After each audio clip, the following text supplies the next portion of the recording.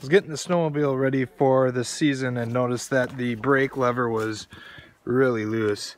Inherited this snowmobile and wasn't exactly sure how the brakes operated.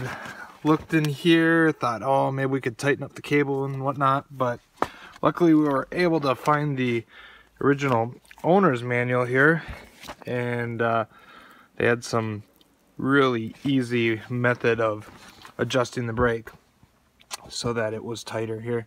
So here's your brake. You got two brake pads, one on either side here, and this cable attached to the lever on the handlebar tightens up and clamps against that disc there.